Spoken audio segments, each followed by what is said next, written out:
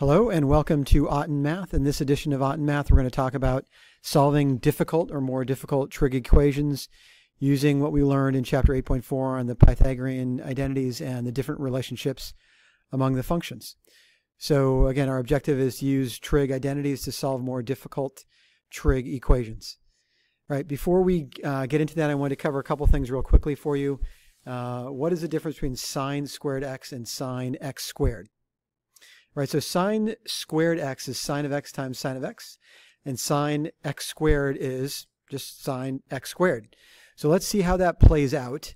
If we evaluate x as pi over 4, we could say sine squared x is sine x times sine x.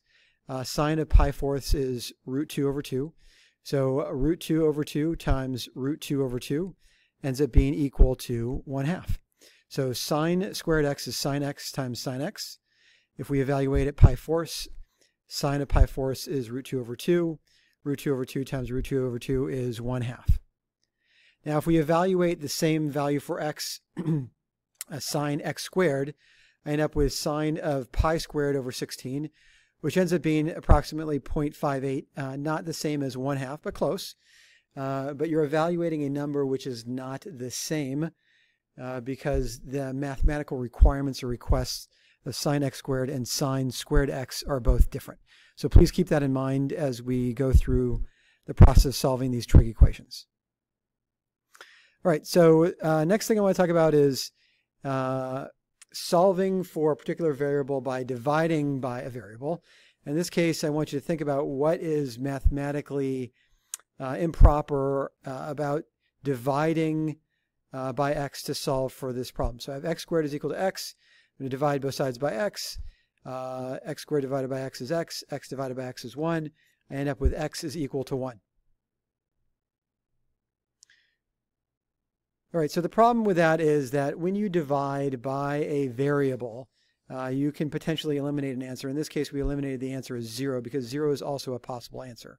So the correct process would be to subtract x from both sides. X squared minus x is equal to 0. Then distribute out an x. X times x minus 1 is equal to 0. And then x ends up being equal to 0 or 1. So remember your zero product property, which says that if a or b, a times b is equal to 0, then either a is 0 or b is 0. So in this case, the a value for x ends up being equal to 0. 0 times any value here will end up being equal to 0. And that's the one of the solutions that we eliminated when you divided by the variable. All right, so now we're going to go through 4 problems, and I'm going to pause for each one. You're going to solve them, and then I'm going to show you the answers and go through them quickly. So I'm going to take a moment to pause. All right, so 2 sine squared x minus 1 is equal to 0 for the values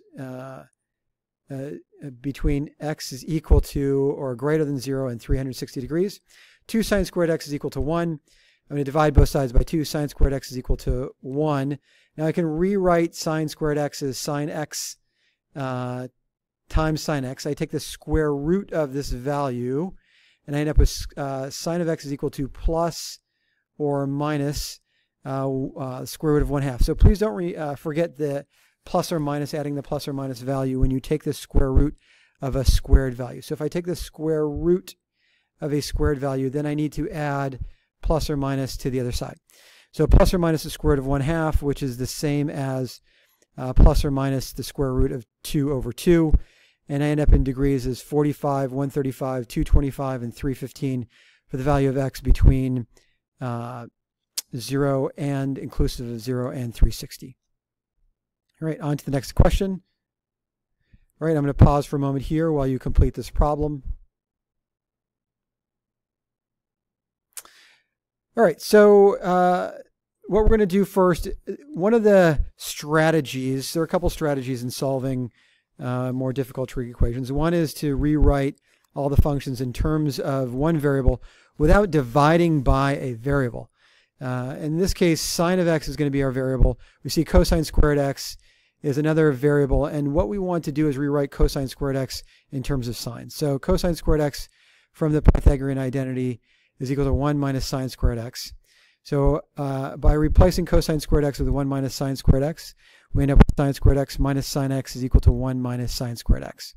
All right, the second strategy is to move all the values for the variable to one side of the equation and then use what you know about factoring and solving and the zero product property, which we explained in the prior slide, to solve for the variable sine of x. Now, if you take a look after you move everything to the left-hand side of the equation, you look at this expression, and it looks much like a quadratic expression, and that's what it is with the variable sine of x.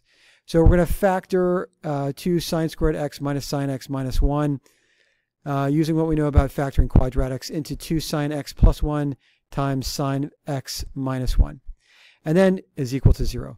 So now we can solve using, again, our zero product property. 2 sine x plus 1 is equal to 0 is the same as sine x equals negative 1/2, and we end up with 7 pi 6 over 11 pi 6 and pi over 2. So in degrees it would be 210, 330, and then 90 degrees as your answers for this problem. Okay, I'm going to move on to problem number 3. Solve for sine x tan x equal to 3 sine x for between 0 and inclusive of 360 degrees. So I'm going to pause here.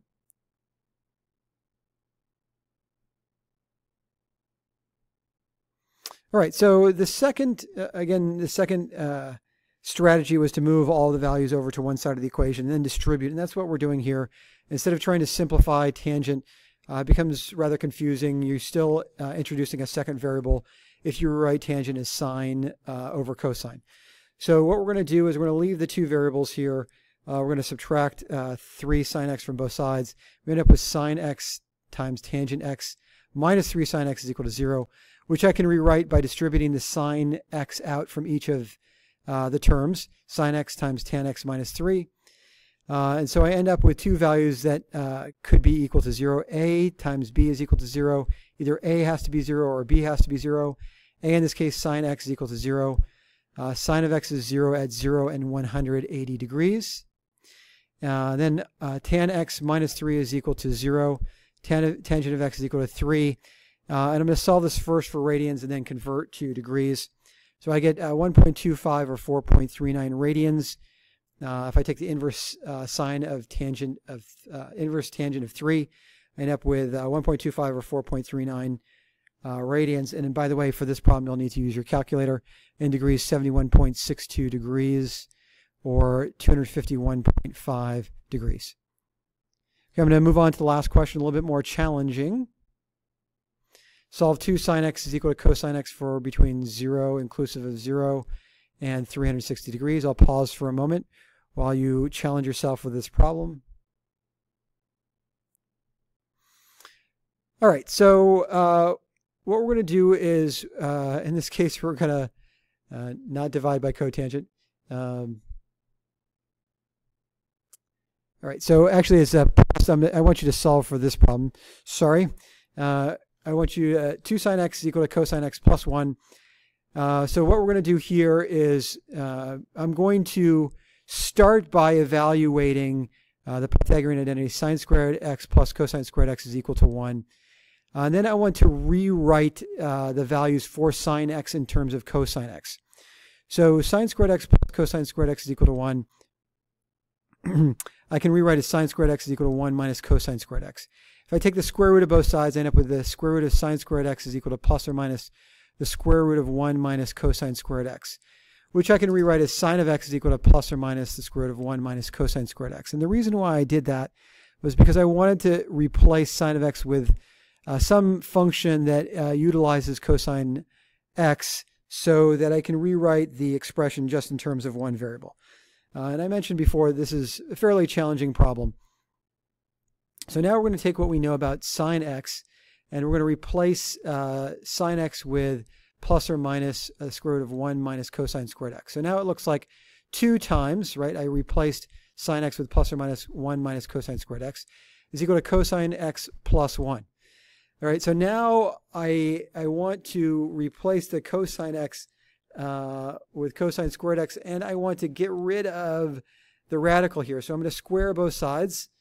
I'm going to square 2 plus or minus the square root of 1 minus cosine squared x and cosine x plus 1, so I can get rid of the radical.